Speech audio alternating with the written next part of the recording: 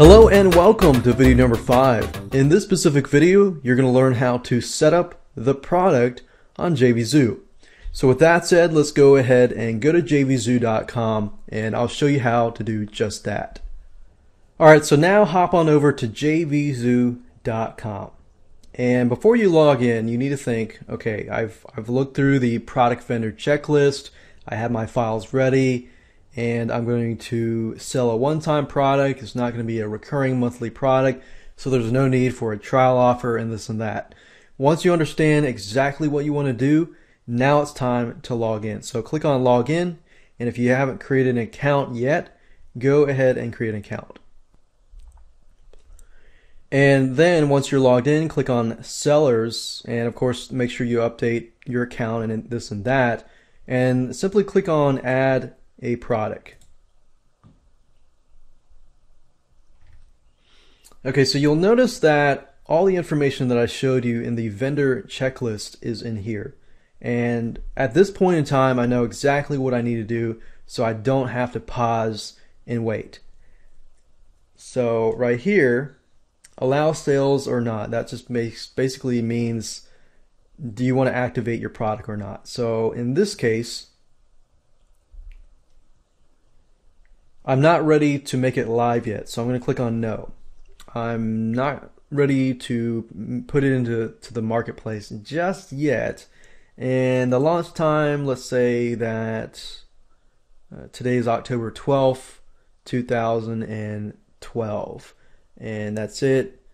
And let's say that I'm going to launch it on the 31st. So we've got that there. We got product name here. I'm going to say easy.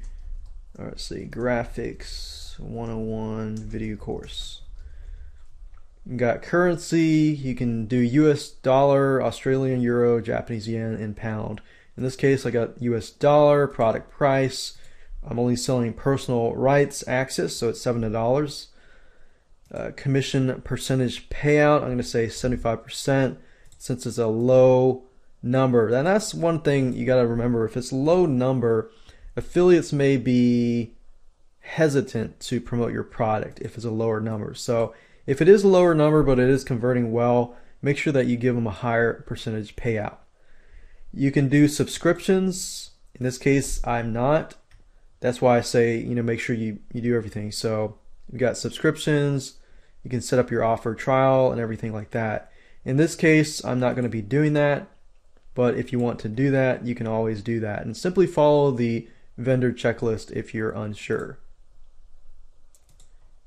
Quantity, I'm going to leave it blank because I have an intangible product, so I'm going to leave that blank. Going to include the support address here.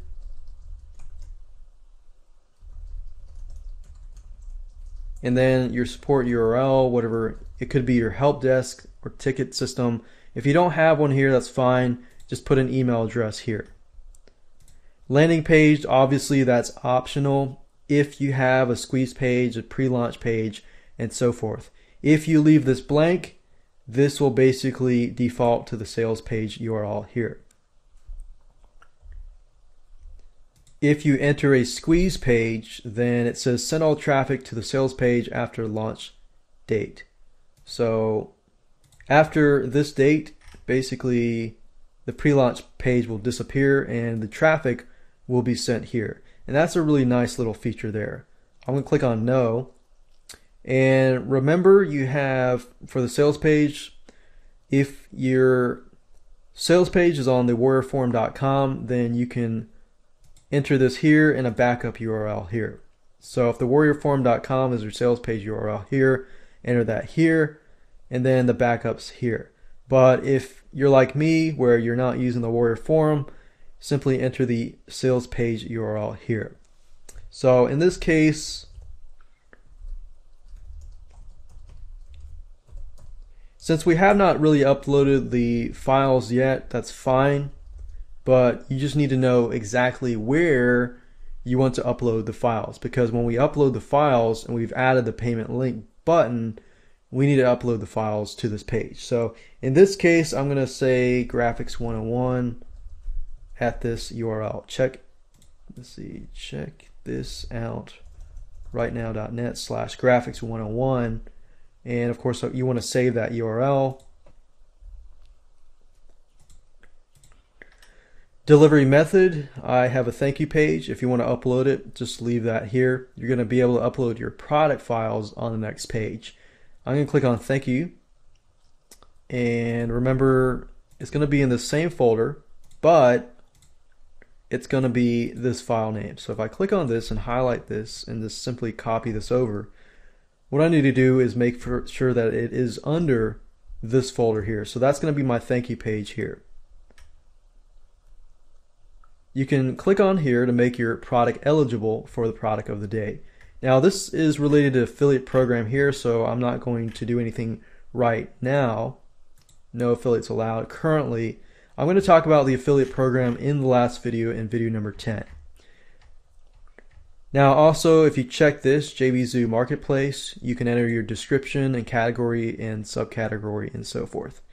In this case, I'm not doing dime sales, but you can do dime sales if you want to.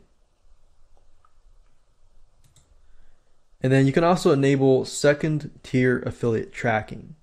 If you do this, this is good for JV brokers and so forth, but I'll talk more about that in the future videos. You can integrate it with an autoresponder and external program integration for advanced features. But for the basics, that's it. We're done, and we can simply click on Save Product. Okay, great. So after I clicked on the Save Product or Add Product, you can see the product here. In the next video, I'm going to show you how to get the buy buttons and add them to your sales page.